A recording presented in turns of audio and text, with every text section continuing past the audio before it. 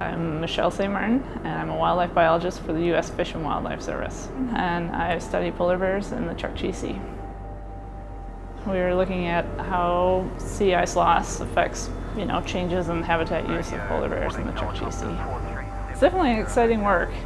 We're flying around following tracks, and polar bears don't tend to go one direction, and so they check out things. They're naturally curious.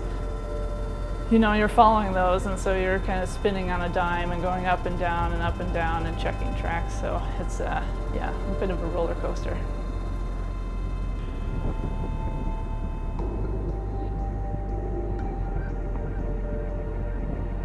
So we're so far out that our helicopter doesn't have the fuel load. So we have a fixed wing that's sort of our mobile gas station.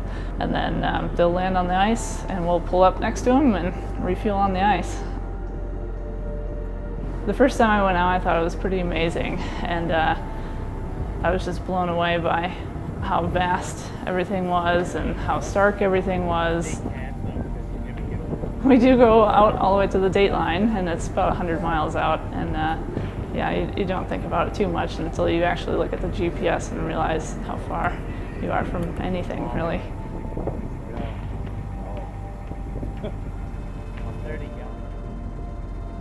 Long days could be up to 12 hours, and that's not necessarily being in a helicopter the entire time. That's, potentially up to 6 hours on the ground.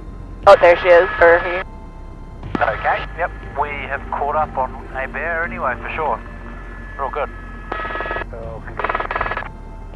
I think our max is probably about 6 bears per day is what we can process. We take a suite of samples, everything from, fat and blood to a whole bunch of measurements, and then the weight, of course. Working that closely with an animal, you become very passionate about it, for sure. Yeah, I feel very fortunate to be able to do that. Being able to produce good science and then getting that good science out to the public, and I think that's really important for the public to see and understand, and that kind of drives me a little bit.